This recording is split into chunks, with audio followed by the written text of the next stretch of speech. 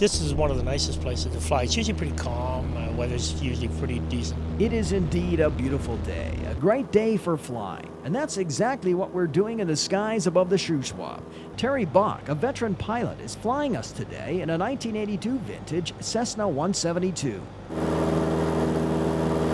Terry is a true BC bush pilot and has been flying for a long time in places like Williams Lake, Bella Bella, the Lower Mainland, and now the Shuswap. I learned to fly actually in 1966 when I was in high school actually, and learned to fly in the summer, and then went back and finished school and got my commercial when I was about 22 or 3, and then I flew as an instructor and float pilot and so on. Not a bad way to make a living, eh? No, it's something you enjoy, it gets in your blood, and still do it. The club, great club members here, and I do their check rides. From up here, you can clearly see the damage from the flooding of the Shuswap River. Terry is one of 50-odd members of the Salmon Arm Flying Club. 27 of those members actually fly this plane, and the club's main role is to get people enthused about flying. This club was formed in 1967, and the membership of that day actually responsible for building the clubhouse here, and many of the members were responsible for building the airport as well. Like they tore away dirt and made sure there was an active runway here. We're a non-profit organization and we are just a club, but our reason for being here is to promote aviation. We provide flights to a lot of the local clubs like the Rotary Club and the Trail Alliance and things like that, so we donate flights to them. We do the Copa for Kids, so we're constantly in aviation. Terry even let me have a go at the controls, and wow, flying an airplane is pretty darn exciting, especially when you get to bank it on the turns.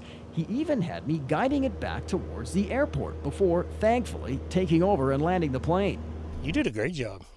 I did enjoy that because I'm used to teaching, so at the beginning of it, you don't want to say too much to a student, but you did great. Just let you fly it, and you fixed it, and it turned out pretty good.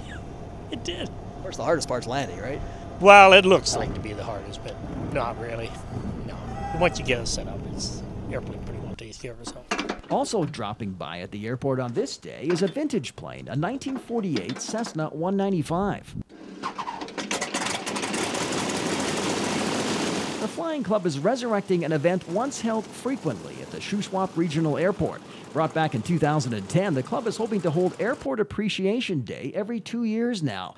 And on Sunday, the public is invited to come out and see the airport and the planes. Expect a pancake breakfast, a car show and shine, some aerobatic stunts in the air, and a chance to go for a flight yourself. We're going to have 2 aerobatic acts, a Pitt Special and a Harvard, which they're both, well, the Harvard's a World War II aircraft. We're going to have the RAP Attack base over here do a water drop. The members of the firefighting teams over there are going to rappel from a helicopter in the midfield here.